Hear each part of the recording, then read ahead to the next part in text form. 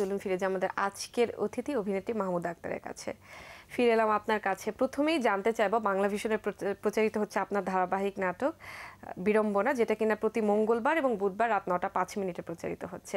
এই নাটক সম্পর্কে যদি আমাদের একটু বিস্তারিত বলতেন। বিড়ম্বনা নাটকটি আসলে নামেই তার পরিচয়, বিড়ম্বনা। আচ্ছা, এটা মূলত দর্শকদের জন্য খুবই মজার একটা গল্প নিয়ে, বিড়ম্বনাময় একটা গল্প নিয়ে সাজানো হয়েছে।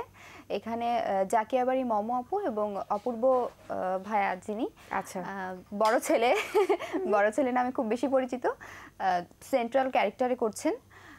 এবং খুব মজার একটি, মানে অনেক সিনিয়র আর্টিস্ট সবাই মিলে একটা পরিবারের মতো এসে আর কি পরবর্তীতে সেখানে আমরা ছড়িয়ে গিয়েছে, বিড়ম্বনা দিচ্ছি আমরা সবাইকে, এবং খুব মজার মাধ্যমে আর কি দর্শকদেরকে মেসেজ দেওয়ার চেষ্টা করছি।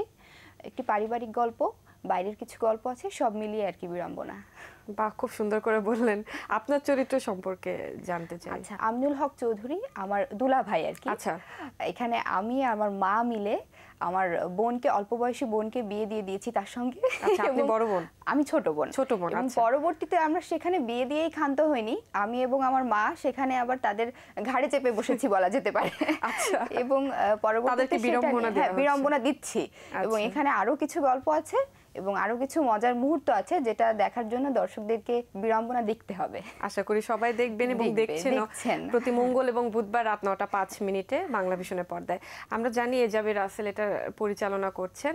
আপনার সাথে যারা কো আর্টিস্ট আছে তাদের সম্পর্কে জানতে চাই। যিনি আমার মায়ের চরিত্রে অভিনয় করছেন রেশমি আপু, তিনি, আর অহনা মিথুন যিনি আমার বোনের চরিত্রে অভিনয় করছেন, আর আমিনুল হক চৌধুরী উনি তো আমার দুলা ভাই এখনো হয়ে গিয়েছেন, এবং নাটকে তিনি জাকিয়াবাড়ি মম ওনার বাবা অলরেডি, এবং পরবর্তীতে এই বিড়ম্বনা সৃষ্টি হয়েছে। এবং হ্যাঁ, মোটামুটি এভাবেই চলছে।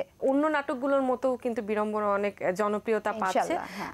একটু জানতে চাই পার্সোনালি আপনি কেমন সাড়া পাচ্ছেন এই নাটকটা করে? আমার পর্বটা খুব রিসেন্টলি শুরু হচ্ছে, আর আমার পরিবার তো খুবই, পরিবারের কাছ থেকে অনেক ভালোবাসা পাচ্ছি, বা তাদের খুশি মুখটা দেখতে পাচ্ছি, বন্ধু আত্মীয় স্বজন সবাই, এবং মোটামুটি বাইরে বের হলে যারা মোটামুটি চিনছে, মানে তাদের কাছ থেকে যে সাড়াটা পাচ্ছি, এটা সত্যি আমার জন্য অনেক বেশি ভালো লাগে। এই নাটকের পাশাপাশি তো নিশ্চয়ই আপনি আরো অনেক কাজ করছেন। বর্তমান ব্যস্ততা সম্পর্কে আমাদের। লেখাপড়া নিয়ে ব্যস্ততা তো চলছেই, পাশাপাশি মুরাদ পারভেজ ভাইয়ার আর কি একটা সিরিয়ালে আবার নাম লেখালাম। প্রথম লটের শুটিং চলছে মানিকগঞ্জে, স্মৃতির আলপনা আঁকি, একটা উপন্যাস অবলম্বনে। এখানে কাজ করছি, শুরু করছি, অলরেডি শুটিং সেরে এসেছে, আবার শুটিংটা খুব শীঘ্রই, প্রথম লটের শুটিং এখনো শেষ হয়নি, শুটিং চলছে, এবং রিহা ফেয়ারের যে বিজ্ঞাপনটি এবার যাচ্ছে সেখানে আমি কাজ করছি। আচ্ছা আচ্ছা, বেশ কিছু কাজের কথা শুনছিলাম, একটু জানতে চাই, পিছনে ফিরে যেতে চাই, কবে থেকে শুরু করেছিলেন মিডিয়াতে কাজ? একদম ফুলফিল মিডিয়াতে এসেছি আমি ঈদের বিশেষ 1 ঘন্টা দিয়ে, ধারাবাহিক দিয়ে আর কি। আমার প্রথম সাখাওয়াত মানিক, তার কাছ থেকে আমার শুরু হয় আমার এই কাজের যাত্রাটা আর কি। আমি 1 ঘন্টার 2টি নাটক এবং ধারাবাহিক, যেখানে সেন্ট্রাল ক্যারেক্টারে ছিল নাইম ভাই এবং পূর্ণিমা আপু, সেখানে আমি 7 দিনের স্পেশাল যে ধারাবাহিক গিয়েছিল ঈদের, সেটা দিয়ে আমার যাত্রা শুরু। সেটা আমার 3 নাম্বার কাজ ছিল আর কি। আচ্ছা আচ্ছা, হ্যাঁ, এখানে অন্তরালয় নামের একটি প্রতিষ্ঠান, প্রডিউসার প্রতিষ্ঠান, সেখানে আমার অনলাইনের মাধ্যমে যোগাযোগ হয়, এবং পরবর্তীতে তাদের মাধ্যমে আমি কাজের অফার পাই, এবং কাজটা ভালো লাগে চলে আসি। এছাড়া অনেক আগে আর কি, যখন মাধ্যমিক দিয়েছি, এখনো বেশ কিছু বছর আগে থেকে আমি বিতর্কের সাথে ছিলাম। আচ্ছা, বিতর্ক সংগঠন করতাম, সেটা আমার হোম ডিস্ট্রিক্টে যশোর। সেখানে গুরুত্বপূর্ণ দায়িত্ব পালন করেছি বেশ কয়েক বছর। সেখানে আমি বিতর্ক করেছি অনেকবার, জাতীয় পর্যায়ে বিতর্ক করার সুযোগ পেয়েছি, শিরোপা জিতেছি। পরবর্তীতে উপস্থাপনার সাথেও ছিলাম আমি সেই সময় থেকে, অফিস ট্রেনে উপস্থাপনা করেছি দীর্ঘ সময় ধরে, এবং সেখান থেকে আস্তে আস্তে মিডিয়াটা স্বপ্নটা ছিলই যে সফল অভিনেত্রী বা একটা ভালো জায়গায় যাওয়ার। সেখান থেকে আস্তে আস্তে কাজের সুযোগ পেলাম, চলে আসলাম। এই যে আপনি আসলেন, বলছিলেন খুব ছোট থেকেই শোনা যাচ্ছে যে আপনি এসেছেন, সবচেয়ে বেশি অনুপ্রেরণাটা কে জুগিয়েছিল? আমার মা। আচ্ছা, আমার মা বাবা দুজনেই আমার জন্য অনুপ্রেরণা। বাবা বাধা না দিয়ে আমাকে সাহায্য করেছে সব সময়, আর মা পেছন থেকে ঠেলে দিয়েছে সব সময়। আচ্ছা, দুই কম্বিনেশন ছিল, কেমন ছিল সেটা? দুটোই আমার জন্য যথেষ্ট ছিল এবং যথেষ্ট কেন তার চেয়েও বেশি, কারণ বাবা কখনো বাধা দেয়নি, আমি পরিবারের একটাই মেয়ে। আচ্ছা। এই জন্য আর কি একটু বেশি আদরের ছিলাম। বাবা তো বাধা দেয়নি, আমার সাপোর্ট করেছে আর কি। আর যখন স্ক্রিনে দেখে সবারই ভালো লাগে আশা করছি, আর মা সব সময় সাপোর্ট দেয়। নিজের কাজ দেখা হয়, এই যে আপনি এত অভিনয় করছেন নাটকে, কাজ দেখা হয়? হ্যাঁ। নিজের কাজ নিয়ে মূল্যায়ন করা হয় কখনো যে ভালো হচ্ছে না খারাপ হচ্ছে? অবশ্যই, এটা আমার সব সময় মনে হয় যে আরেকটু বেটার করলে ভালো হতো না এই জায়গায়, আচ্ছা পরের বার তাহলে আরেকটু বেটার করতে হবে আমাকে এখানে, এটা বারবার আমার কাছে মনে হয়। এবং যারা সিনিয়র অভিনেত্রী আছেন, আমাদের সিনিয়র ভাই আপুরা, তাদের কাছ থেকে আমি নেয়ার চেষ্টা করি একটু একটু করে, সবার কাছ থেকে, যে এই আপুটার এই জায়গাটা অনেক ভালো, আমার এটা নেওয়া উচিত, এভাবে করে আমি শেখার চেষ্টা করি, শিখছি আর কি এখন। আচ্ছা, সেই শেখাটা কি কোনো প্রতিষ্ঠান থেকে শেখার ইচ্ছা আছে নাকি?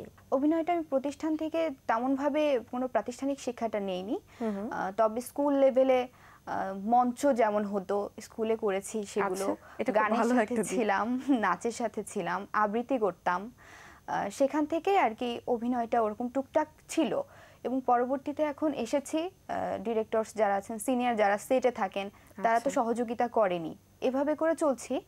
আর আশা করছি তেমন ভালো কোনো অপরচুনিটিস আসলে শিখবো, শেখার কোনো শেষ নাই। আচ্ছা, অবশ্যই শেখার কোনো শেষ নাই, এবং আপনার জন্য অনেক শুভ কামনা, যেন আরো ভালো শিখতে পারেন, আরো ভালো কাজ আমাদের উপহার দেন। প্রত্যেকটা শিল্পীর কিন্তু একটা স্বপ্ন থাকে, একটার পর একটা স্টেপের দিকে এগিয়ে যায়। একটু জানতে চাই, সিনেমা করার ইচ্ছা আছে? সিনেমার দিকে আমি খুব বেশি আগ্রহী না। কেন, এটা কারণ কি?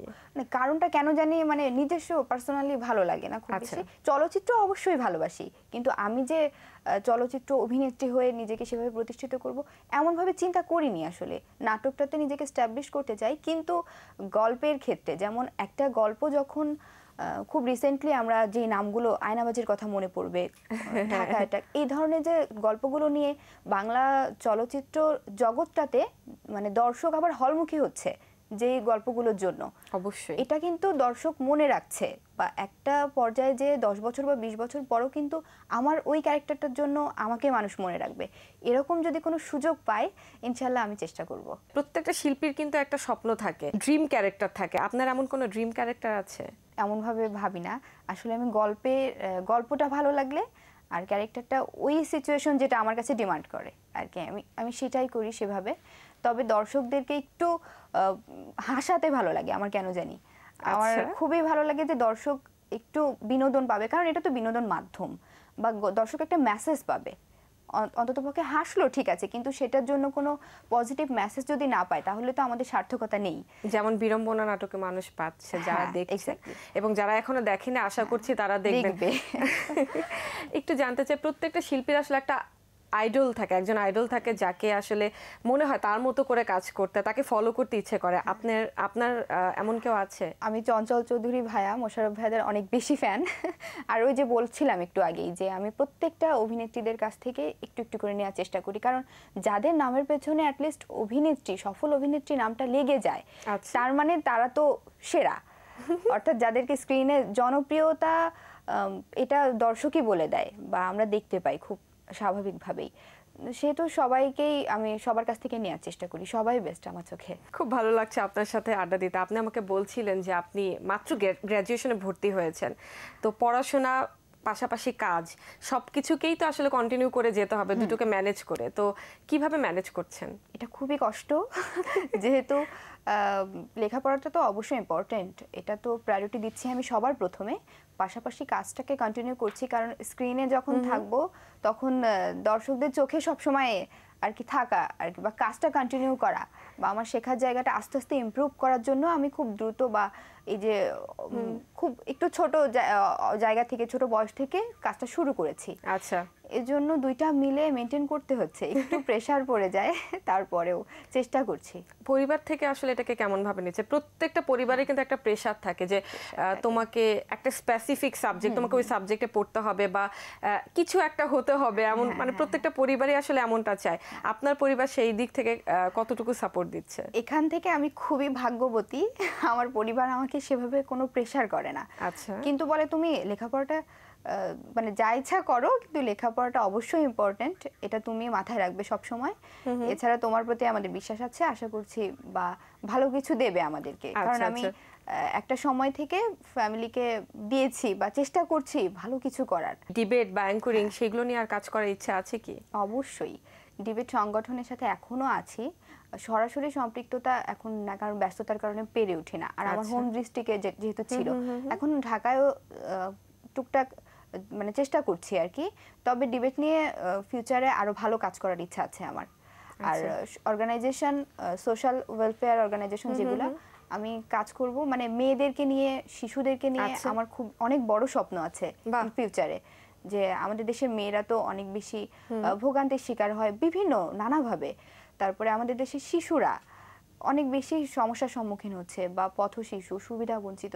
আমার খুবই এখন কিছু করা হচ্ছে তাদেরকে নিয়ে? একটা সময় লং টাইম ধরে করে এসেছি। আচ্ছা, এই প্রসঙ্গে একটু শুনি। যে অর্গানাইজেশনে ছিলাম, একটা হোম ডিস্ট্রিক্ট যেখানে ছিল যশোর, তো সেখানে অর্গানাইজেশনের সাথে ছিলাম, তাদের সাথে যৌথভাবে আমরা কাজ করেছি। অনেক প্রতিবন্ধী বাচ্চাদের জন্য কাজ করেছি, যারা সুবিধা বঞ্চিত। তারপরে যারা পথ শিশু, লেখাপড়ার সুযোগ পায় না, কখনো দেখা যাচ্ছে ছুঁয়ে দেখেনি, কলম ছুঁয়ে দেখেনি, বা কম্পিউটার ল্যাপটপ ছুঁয়ে দেখেনি, তাদের জন্য কাজ করার চেষ্টা করেছি, আমি সাথে ছিলাম। এবং এখনো এখান থেকে তাদেরকে সাপোর্ট দেওয়ার চেষ্টা করি, বা সেখানে যাতে ভালো কাজ করে যোগাযোগ রাখছি।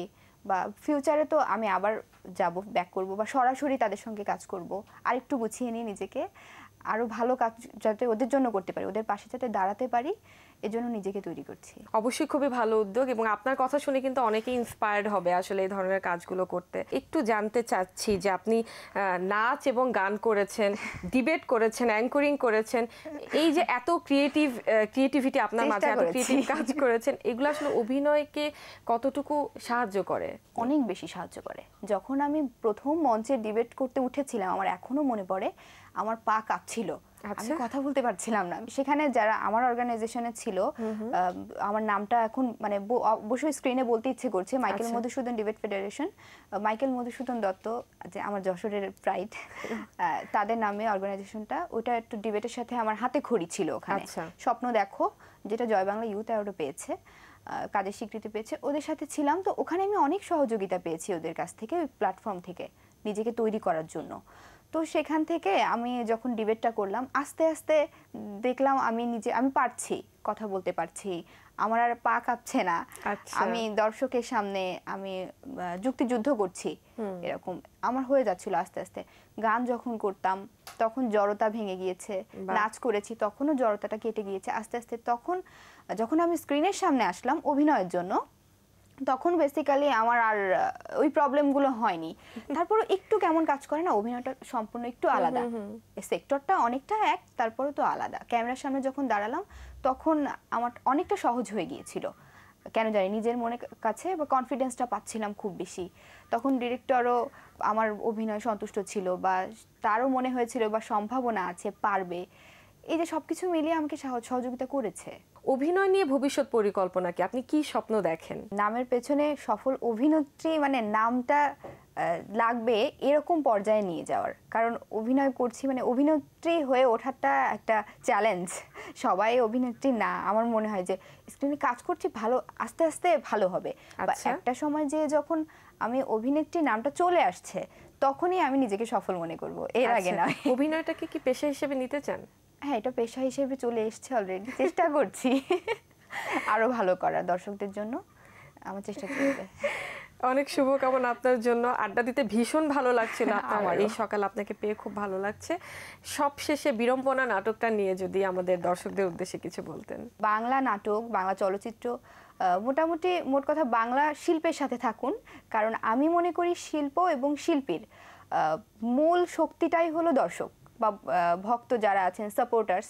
তো আপনাদের সাপোর্ট পেলেই আমরা আরও ভালো, আরও সুন্দর কিছু কাজ করার সাহস পাবো, চেষ্টা করতে পারবো। পরিবার, বন্ধু, আত্মীয় স্বজন, প্রিয়জন সবার সাথে ভালো থাকুন, সুস্থ থাকুন। অসংখ্য ধন্যবাদ আমাদের অনুষ্ঠানে আসার জন্য। আপনার জন্য অনেক শুভকামনা। আপনার জন্য অনেক অনেক শুভকামনা। বাংলা ভিশনকে অনেক অনেক ধন্যবাদ। প্রিয় দর্শক, এতক্ষণ কথা হচ্ছিল অতিথির সাথে। এবার সময় হলো বিদায় নেবার। আমাদের অনুষ্ঠান সম্পর্কে আপনার যে কোনো মতামত ও পরামর্শ জানাতে লিখুন এই ঠিকানায়। প্রযোজক দিন প্রতিদিন, বাংলাভিশন, নূর টাওয়ার, 110 বীরোত্তম সিয়ার দত্ত রোড, ঢাকা 1205। ফোন 96320303 আমাদের ইমেল অ্যাড্রেস dinprotidin@banglavision.tv। সাবেক ব্রিটিশ প্রধানমন্ত্রী উইনস্টন চার্চিলের একটি উক্তি বলে বিদায় নেব আজ। তিনি বলেছেন, সফলতাই শেষ কথা নয়, ব্যর্থতাও মরণঘাতী নয়, চালিয়ে যাওয়ার সাহসী হচ্ছে আসল ব্যাপার।